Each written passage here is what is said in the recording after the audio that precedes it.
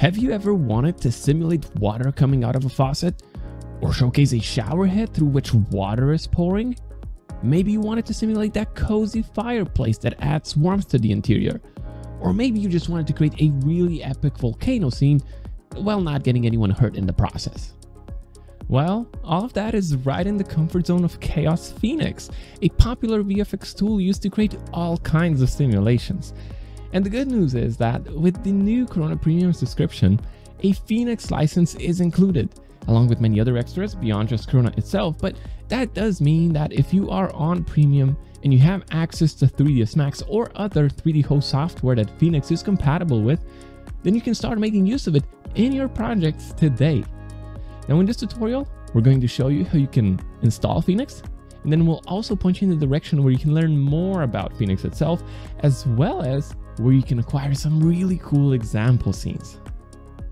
So to get started with Chaos Phoenix, you first need to go ahead and download it from the Chaos website. Just log in, go under My Products, and then Downloads. Here you'll want to click on the Phoenix for 3ds Max button, and then you can choose the version of 3ds Max you're running. And in here, just hit the download button on the latest version. Now don't worry about the fact it says V-Ray 6 because it also says Other, and the Other includes Corona. So any version will do because for Corona, it really doesn't matter. Once you get the file downloaded, you just follow the instructions laid out for you in the installer itself and you'll be good to go. Alright, so with Chaos Phoenix installed, just open up 3ds Max and you'll notice you have this shiny new Phoenix toolbar that you can dock anywhere you'd like to, so just put it whatever it makes the most sense to you. And that is really all that there is to it. That's how you set up Phoenix so that it works with Corona.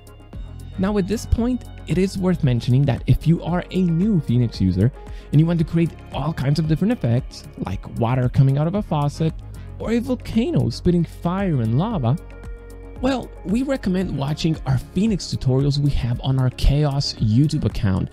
And if you like to tinker with existing scenes, well, we also highly recommend going through the cool list of example scenes we have available for you on the Phoenix docs page.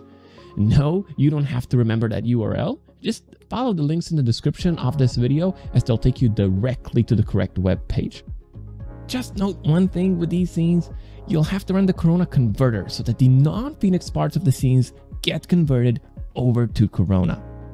Now it probably goes without saying, but we're excited to see what you'll end up simulating, and we'd encourage you to share your results over on our forums. That's it for this one. Thanks for tuning in, and until next time, take care, people.